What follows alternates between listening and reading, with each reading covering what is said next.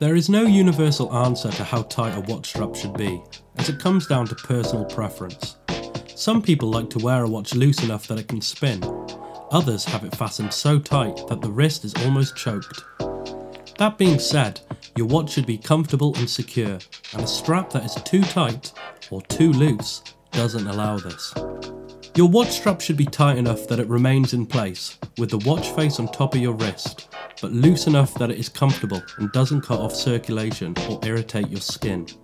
A good rule of thumb is that you should be able to slide your index finger between the clasp and the wrist, but you shouldn't be able to move your finger around.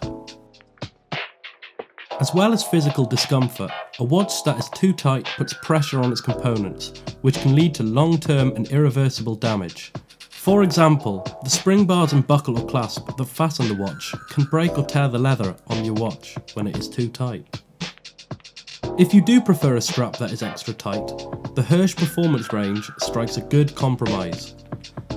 The pattern base is comfortable and allows your skin to breathe when the watch is fastened tight, but the rubber lining reduces risk that the strap will tear.